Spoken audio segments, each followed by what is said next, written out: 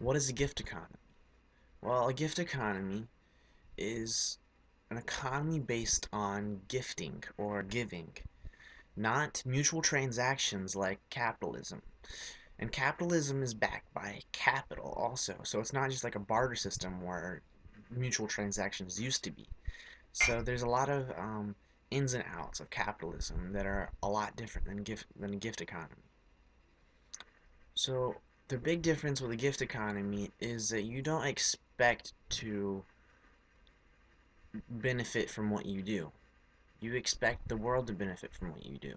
And because of that, not necessarily the world, but the economy with which you're working under, maybe this any type of society that has this established.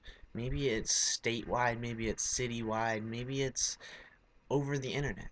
Whatever. We have gift economies and they exist and they're succeeding. We need to implement that for the future. That's what needs to be our future.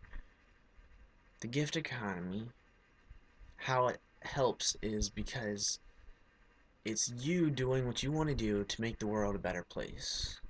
And if everyone's doing what they want to do to make the world a better place, then there's no worry about paying bills or getting the next best thing. I mean, it's all about bettering.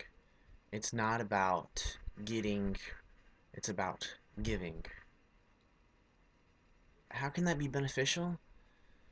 Well, I think it sounds pretty solid, but also sounds very utopia and alien, like it couldn't ever happen. But it happens. Linux, the largest program in the world, the program that pretty much runs the internet, and the top 500 computers, or 90% of those, I mean, it's a big deal. It was created by a giving economy in ways. So, I don't know. I guess this is just the first piece. I want to do like maybe a series on this about gifting and giving and how that can be our whole economy and we can move away from being run by capitalism or capital itself because money, while a tool, should not run our lives.